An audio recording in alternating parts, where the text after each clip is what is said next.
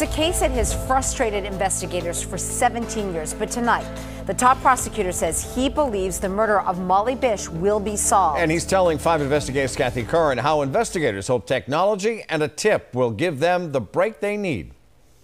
We want to do something for this family. There's a killer out there.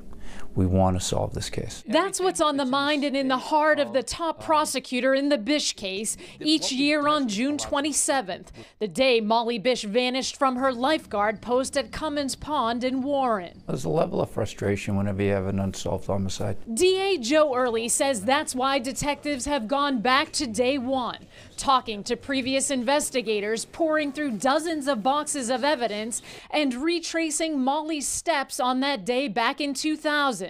This surveillance video from a local convenience store captured the last image of the 16-year-old about 13 minutes before she disappeared. What makes this even harder was that the crime scene at the time was virtually destroyed. They thought Molly had drowned. So by the time the experts got in and said, wait a minute, stop.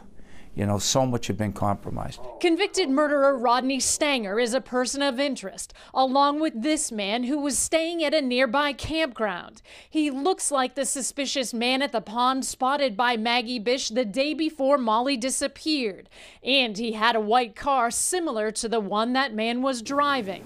Investigators are doing enhanced DNA testing on evidence taken from the pond, the woods where Molly's body was found 3 years later, and other locations. Anything promising come out of that? Yes, I can't speak to it in detail, but you know, we have cause for optimism based on some of the stuff we've tested. And we're looking for that bit of physical evidence. We're looking for that tip. We're looking for that information. We're looking for a little divine intervention, you know, point us in the right direction. We need a break.